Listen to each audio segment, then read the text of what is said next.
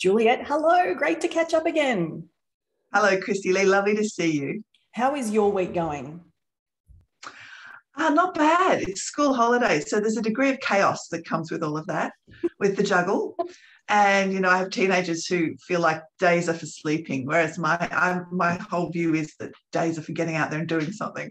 So Yes. there's always that little sort of juggle going on. Yes, How are teenagers. you? Yeah, teenagers are wonderful for Yeah. that. But I do find it quite beneficial in comparison to homeschooling when they will sleep half the morning Yes. on holidays because I can get a fair bit done during those first few hours of Yes. the day while they're busy.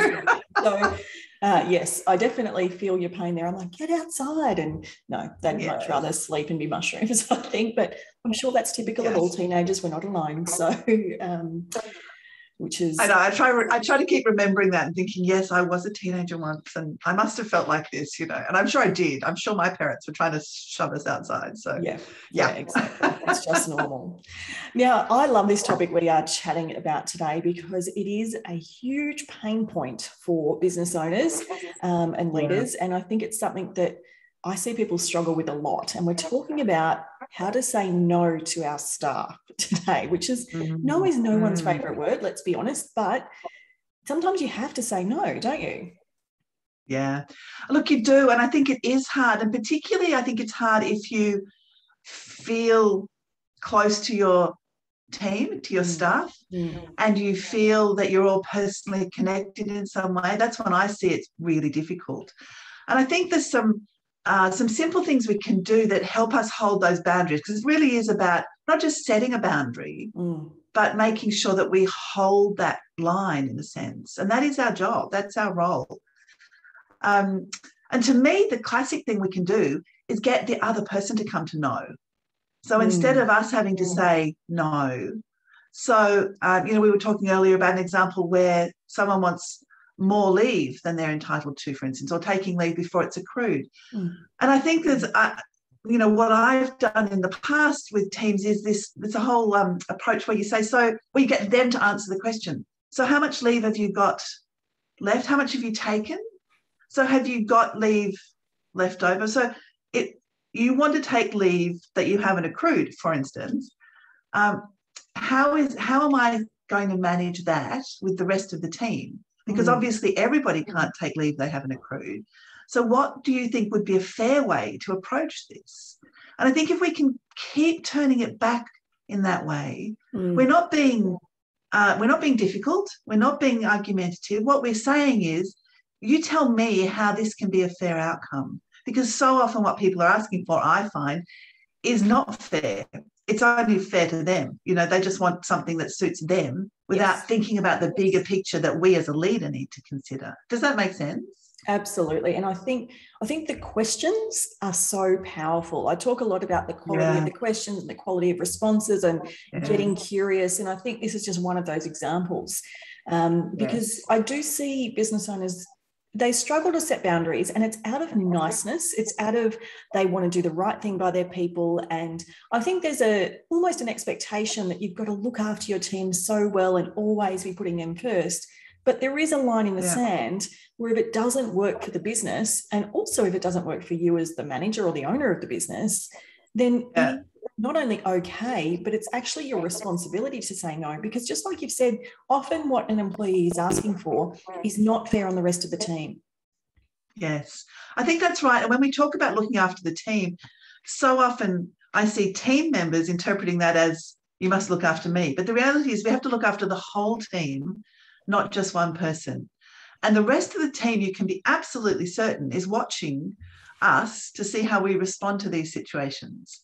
So if we say yes to one person, well, why wouldn't the rest of them get whatever we've just said yes to as well? Mm. And if you don't do that, then there's this equity issue about, well, I work just as hard or probably harder. Why am I not getting this thing you've just said yes to or not said no to Yes. this other person? Exactly. And I Yeah. think that builds a sense of resentment amongst the other team members. And when you've got Yeah. resentment, you've got all sorts of issues starting to unfold from there. You've got trust issues, you've got engagement issues. It's just, it kind of snowballs. But I absolutely agree. The rest of the team are watching you for what you do. Yeah. And if they see that you're just letting one person get away with, everything, or just being really Mm. unwilling to stand your ground and be firm, although you think you're doing it out of niceness, what the team see is closer to weakness, I guess, than niceness, isn't it? Absolutely. Yes. I think that's exactly how they interpret it. And it sets up that whole dynamic where then they start looking for other things where you haven't been equitable, or other things where they feel they've missed out. And so you can set in train this really negative sort of spiral where everything spirals downward from there. Because as you say, you've messed with the trust, and you might not have destroyed it completely, but they're starting to doubt, and so the cracks start to appear. And once that happens, once you start to lose trust, then they stop talking to you, and you stop hearing what you need to hear, and they start talking about you. And I think that's, so yes, I think you're right. We're trying to be kind, and we're trying to connect with our people and look after them and do all of those good things. But sometimes we actually have to put the stake in the ground and say, in the best interests of the team or the business, this is not going to happen. This can't happen. Yeah. And I'm sorry if you're unhappy about that, but I'm making decisions with a bigger picture in mind. Yeah. And I see this happen a lot more as teams grow. So a business will start off and you might have a handful of team members. And so you can be fairly flexible and you can often say yes to everything without it compromising the team or compromising productivity, because there's only a few oh, bless you.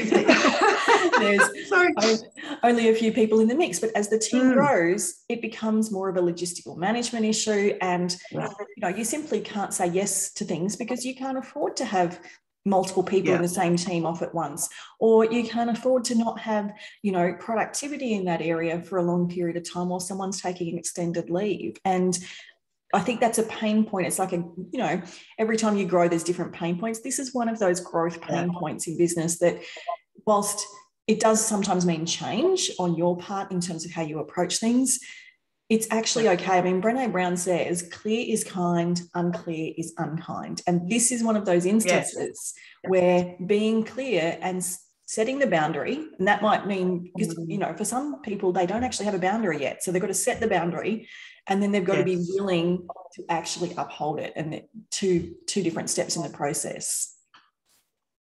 I think that's really true. And I think you've got, we talk about bringing your people with you. As a team grows, you do need to bring with you the people who've been around for a while. And there's conversations there about, now we're bigger, we need to change the way we do some things. So we were a bit relaxed about this or that. We actually need to now make that more structured. And we need to make sure that we have things in place. And perhaps we need to say, look, I know in the past I've said yes to these sorts of things, but actually because we're bigger, we can't do that anymore. And I'm sure you all understand that. I'm sure you can all see how that just wouldn't work anymore. But bringing people with us, I think, is a really important thing. Not just assuming that they will understand because we're bigger, things are different. We actually sometimes need to say that to them. That's so true. And set ground rules. Yeah, they can't read our minds, despite the fact that we think our thinking is obvious and common sense. Yeah. That's such a good point. Our team don't necessarily see it through the same lens as us because it's not their business. And I think that's so important. And it's a trap we all fall into, that we think just because we see it as a business owner that they will obviously be seeing things from the same perspective. They don't. And we shouldn't expect them to, I think, either. Yeah, I think that's right. But I think so often we do, and we're so busy with the growth phase of our business that we forget to have some of these conversations.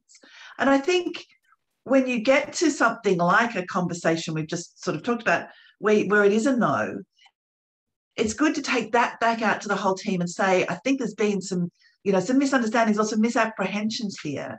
So I want to be really clear with all of you about what this looks like now. So even at that point, you can go back to the team and talk about it and bring them along. Absolutely. But I think the earlier you do it, the better. Yeah. And the leave example is a great example because I so often see businesses really struggle to manage leave. And it is, it is tricky. And I think we're going to come into a season of a lot of leave applications post-COVID because no one's been going anywhere for the last 18 months and everyone's chomping at the bit to travel. So I think we are going to see a real challenge in managing leave in the next 12 to 18 months because everyone's going to want to travel, and we understand that because we probably want to travel too, but we're going to have to be really firm in how we manage this. And I think it's a great example to demonstrate that questioning technique. Do you think that questioning technique could be used, in other instances where you need to say no to a staff member?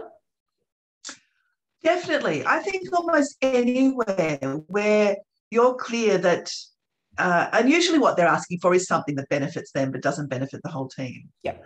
Whatever it is. And I think, and it can be about pay rises, it can be about coming in, work hours and flexibility and those sorts of things. I think any time that happens, you can turn that around into a conversation about what's fair and what's in the interest of the whole team. Because we need to keep coming back to that, and you can say things like, because we do want to help people, I really want to help you sort this out, but I have to think about the whole team. So why don't you have a think about how this would work if the whole team were to do it, or give me some compromise position that isn't going to compromise the whole team, but that can still work for you. So I think keep pushing it back to them for the solution. I don't think we have to come up with the solution each time. But, when someone asks for a pay rise, well, yes, you've been working brilliantly and really hard, but talk to me about how your work sits with where the rest of the team is at, and are there others in the team you think have been working as much as you have, or, delivered this project with you or whatever. And so I think we need to get them to think of the whole team, because I think so often we are just focused on ourselves. I see it so often in teams where people talk about fairness, but they only mean fairness for themselves. They don't mean fairness for everybody. Yeah. And they talk about opportunity, but they only mean opportunity for themselves. Yeah. They're not thinking about how everybody progresses. So I think there's absolutely using these questions to push back and get them to think about it is great. And just on your point about people wanting to plan leave, it's a really good opportunity now, before that happens, to say to people, don't come to me the week before you want to take 2 weeks off and tell me about it. Absolutely. The more notice you can give me, the more I can plan for it. And, set some parameters. Do you see that happening? I 1,000% agree with you that this is the time to have the conversation, because 2022 is going to be a year of change. We're going to see turnover, we're going to see leave, we're going to see lots of things. And I think if you set it up now, you're not going to have as many difficult conversations come next year. And I think a lot of the things I recommend to businesses are around having a really strong leave policy, which is a technical HR document, but it just helps in terms of setting boundaries. And I think you've just got to communicate that. And so, one of the things I say to business owners is you need to let staff know that leave is upon request and approval. It's not, yes, they're entitled to it, but they're entitled to it at a time that's mutually suitable for both parties. So just because they request leave is at no point, that's not approved until it's approved. And I think communicating that at this time as well, and saying, look, I appreciate that many of you are going to want to be taking time off and traveling. Obviously, as a business, we need to continue to operate. So get your leave applications in so I can consider them. There will be times when I won't be able to approve everyone's leave at the time they want, because we can't be having a situation where we've got too many people off at once, or we can't have everyone off on leave during our busiest time. So I agree, jump on the front foot, have the communication now. And I think that is definitely going to be important over the next sort of 1 or 2 years, when everyone's looking to make up a bit of time for what we've missed recently. Yeah, definitely. I think so. And I think it's also perhaps as we move, well, we've already moved to virtual teams, but as things like virtual and hybrid teams start to get set in stone in a way too, I think it's also an opportunity to talk about, work hours and the way we work and set some of those parameters. So I think leave is a biggie because it's a pain point for people, and it's a very personal pain point. But I think there's also other conversations we can get on the front foot with, so we don't have to be saying no down the track. And I think that's it. This is where I do see business owners struggle as well, is in an attempt to be super flexible, they've created such a lack of structure in their business that they realise, afterwards that it doesn't work for them. And then they try and pull it back. And I think, it's okay that you've tried to be really flexible and you've realised you've gone too far and to pull it back. And again, this is one of those things, just to own that and say, yes, I let you set your own hours and I was trying to be super flexible. We didn't know what this was going to look like. But what I've identified is that actually isn't working for me and it's not working for the business. So we need to get a bit more structure in place here. And I need to bring that back and just own that and have that conversation that, yes, I let it happen, but now I'm going to bring it back because it's no longer serving the business. And of course, I understand that means that, the employee may not be 100% happy with that. But I think what we also need to remember, this is your business. You get to control how it works. Yes. And if it's not working for you, then you need to make change, even if it means that the employee is not 100% happy. And I think this questioning technique that you've shared is another powerful way to do that, because you can say, I understand that you like to work at 7 p.m. at night. Do you think it's fair then that I have to be waiting for your emails when I'm trying to spend time with my family? And using that fairness, using that questioning is just, again, a way for them to see that whilst it works for them, it's not in the common good for everyone. I think that's right. And get them to own that solution. How could this work so that you can get your work done, but in a way that helps the team progress stuff without everybody waiting till midnight for things to come through? So get them to develop that solution. I love your point too, and I meant to pick up on it earlier about, this is your business. So, and you're the leader. So it's okay for you to make things work for you, because if they don't work for you, then chances are over time they're not going to work for anybody. Yeah. So, this sort of the saying no has to be about protecting the way you need things to work. And if you need to take leave, you need to take leave. And if that means you have to say no to other people, then that's what you do, because this is your business. Exactly. But, owning that, I think, is okay too. Yeah, and it doesn't mean you're the bad guy. You're the one that's putting in all the blood, sweat and tears into this business and all the money and everything else. Yes. No employee is doing that. That's on you. So you're taking the risk. Exactly. Yeah. And if you build a team and build a business structure that you resent because it's not working for you, guess what's going to happen? You're going to close it down and no one's going to have a job. So, you do get to make the tough decisions and you do get to own that. And it is totally okay because it's your business. So you get that benefit because you have all the other difficult stuff that's on your plate that you are dealing with. So, it's not greedy and it's not selfish. It's your right. I think that's really important. And I think it's just so easy to lose sight of that, and which comes back around to this sort of difficulty of saying no. It's easy to sort of think, oh, no, I should look after them, and they're my people and it's my responsibility. But there is an element of putting your oxygen mask on first in all of this. Absolutely. If you're not looking after yourself and how you want the business to run, it's just never going to work. And I do see it happen where businesses are set up to suit people and not the business owner. And it's just not a viable long-term option. And you'll end up saying, I'm just going to do it on myself, or I'm not going to have this business anymore. So it does need to be a sustainable model, and sustainable means you want to be there running it. And that's not going to happen if you're resentful. So it is. I understand it's not fun to say no to staff, but sometimes it is in the best interest of you, your own sanity and mental health, and definitely for your business and your team. I totally agree. One other thing I would suggest is, if you're not comfortable with these conversations, is practice them. So either with somebody at home, just get them to take the other role and argue the point, just so you get to sort of try out some approaches beforehand and sort of refine your questions if you need to, or just do it in the mirror, whichever works for you.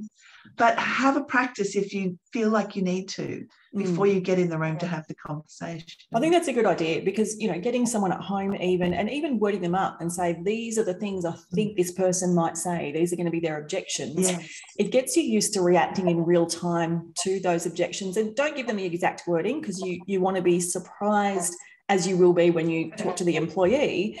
But I think that's a great it's a great way to get the nerves out of the situation and give you a bit more confidence.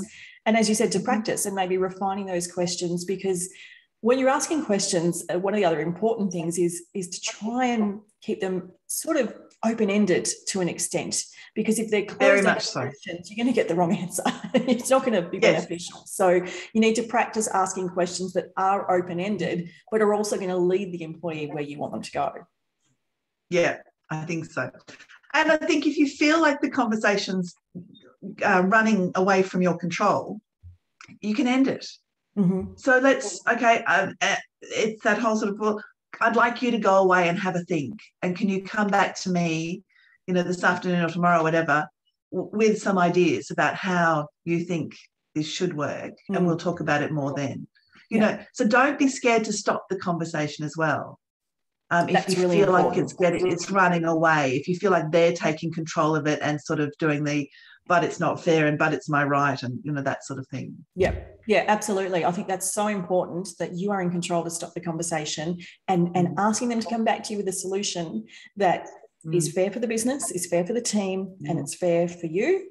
And, you know, not all about them, basically, but without saying that directly. Yes. So going away and having that time to reflect might actually let them take the emotion out of it, because often it's emotion that they're responding with, and come back to you with some more sensible alternative options. Yeah, absolutely. And I think it just lets you keep control of that as well and gives you space to breathe and reflect on how things are going. And you can ask them to go and, you know, talk to their colleagues as well, to come up with their solution. You know, there's no harm in getting them, because what I see sometimes in teams is that people come to their manager with the plan for what works for them, but they haven't talked to their colleagues because it's inherently unfair for their colleagues what they want to do. Exactly. So getting them to go out and, you know, talk to their colleagues as part of coming up with a solution can be a powerful thing to do as well. Yeah, and even getting them to put themselves... just keeping control is important. Yeah, getting them to put themselves in their colleagues' shoes as well. You know, if Mary took that month off and you had to cover her workload, how would you feel about that? Because people inherently don't tend to not like letting their colleagues down, and they're much more happy to let their manager down. So often it can be a nice little power play to get them to put themselves in those shoes. Yeah, I think that's a great plan. Yes. Oh, it's a tricky one. It's tricky, and it's never going to be an easy thing, but I think we do as leaders have to just get used to it and get comfortable with it.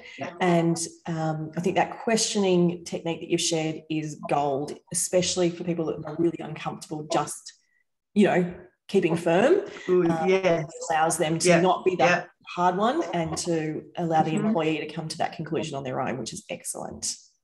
Yeah, good. Excellent. Great. Thanks for sharing that, Juliet. That's awesome.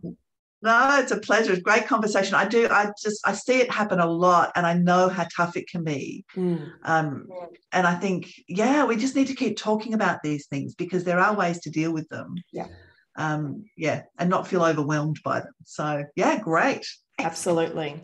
Always a great chat. We'll talk again on the next episode. Lovely to talk, Chrissy Lee. Lovely to see you. Bye. Bye-bye.